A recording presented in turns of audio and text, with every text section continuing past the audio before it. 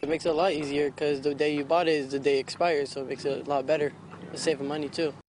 Also this tonight, California is looking to reel in money when it comes to those hooked on fishing. Right now, the state sells licenses that expire at the end of the year, no matter when you buy it. But a new bill passed by the Senate could change all that. New tonight, CBS 13's Ansar Hassan is live at Folsom Lake with more on how this bill could impact fishermen. Ansar.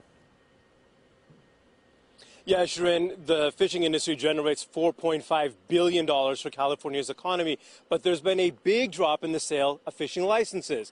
So this new bill will try and make it easier for fishermen to get their license and generate money for local governments.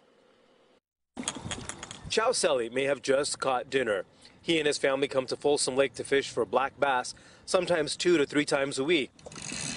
He likes the new changes being proposed to the state's fishing license. Sometime we buy July, then next year July, yeah, could be better. Currently at $47, California has the most expensive fishing license in the U.S., 76% more expensive than the national average. At the same time, there's also been a 55% drop in the number of people getting their fishing license over the past 35 years, leaving California with the lowest recreational fishing rate per capita in the country. That's also lost revenue. SB 187 seeks to reverse course. Salmon fishing.